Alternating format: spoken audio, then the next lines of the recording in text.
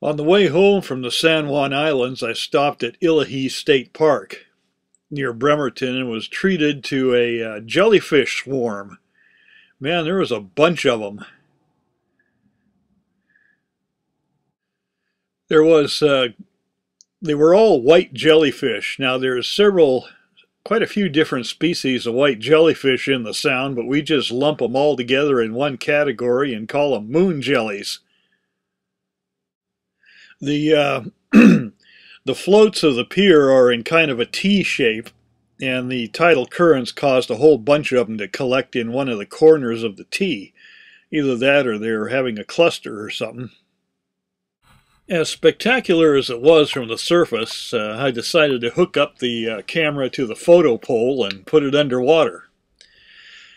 So we'll just kind of dip below the surface a little ways and take a look at them from a different perspective.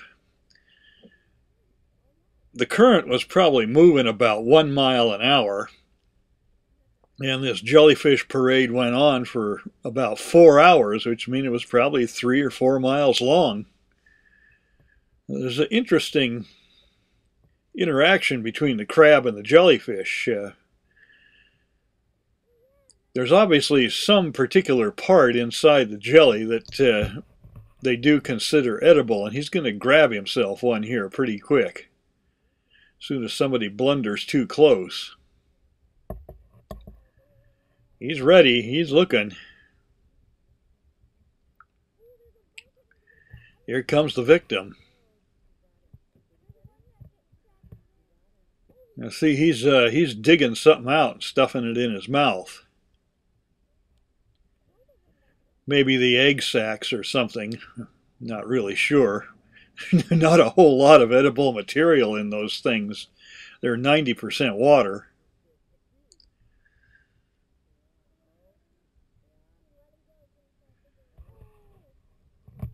Like I said, there's quite a few different species of white-colored jellyfish in the Sound, and we just kind of lump them all together in one category and call them moon jellies.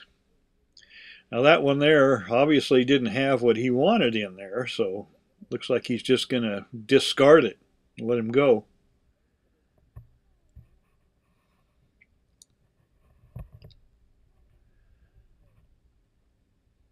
This slow-moving parade was just amazing. I've never seen this many jellyfish in one place in the Sound before.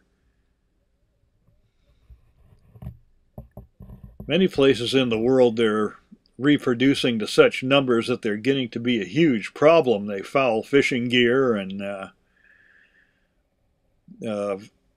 plug up water intakes and just do all kind of stuff.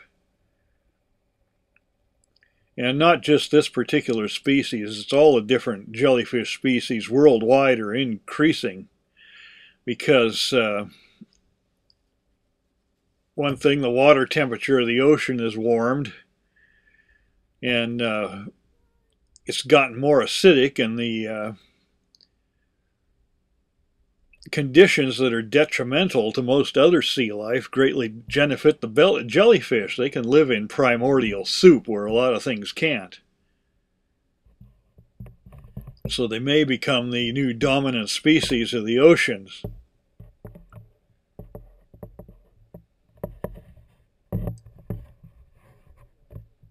There is something fascinating about the way they move.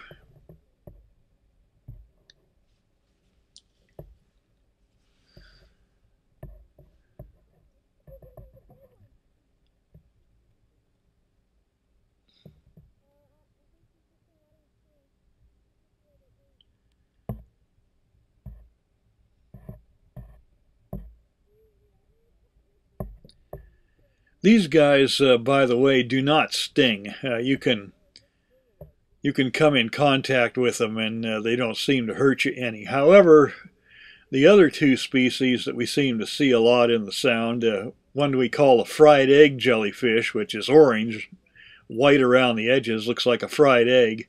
That one, and a bright red one called the lion's mane. Those two guys you don't want to touch. They will literally sting the living daylights out of you, and it's going to feel like your skin is on fire. These guys are totally harmless.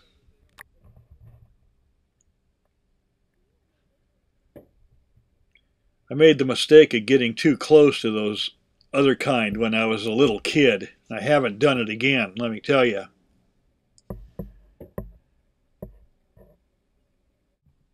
Now, off the other side of the pier, it was a completely different scene. There were the same batch of jellies drifting through on what seemed like an endless parade. But here pretty soon, a huge school of shiner perch came in and started swimming amongst them. Now the shiners are a small species of sea perch. They don't grow much over 3 inches long at the very most. Kind of an important bait fish. And now they're starting to come into view as they move into the area.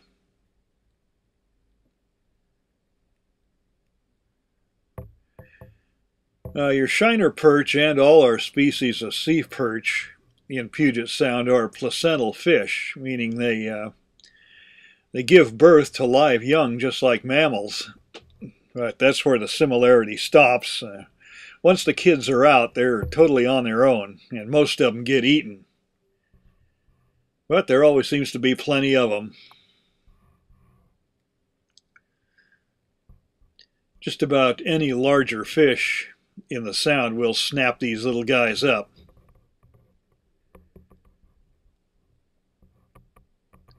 Looks like the Seattle Aquarium or some kind of a display.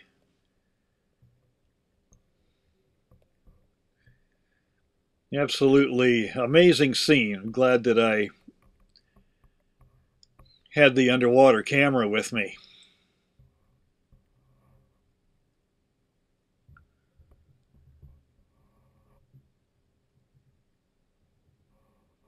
There were just uncountable thousands of perch and jellyfish both. Maybe even millions. The sun is at a different angle on this side of the pier, which probably accounts for the kind of greenish tint.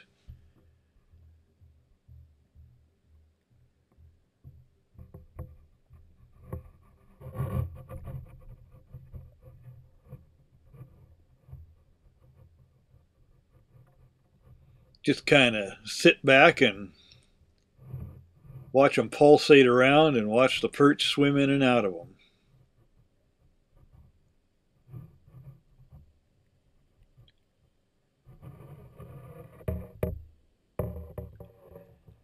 Like I said, in many parts of the world, increasing jellyfish populations are becoming a big problem. They foul fishing gear, plug up water intakes, and also when their numbers explode to unusual proportions like this, they filter out the plankton in the water, which is the base of the food chain, which makes the food for everything else. So I don't know if it's caused by natural conditions or by pollution that we've dumped in the water or what, but you're certainly seeing more and more of all our native jellyfish all over Puget Sound all the time. Even seeing them in the middle of winter now. They used to move into deeper water for the winter months, but I spotted a few around all last winter when I was out blackmouth fishing.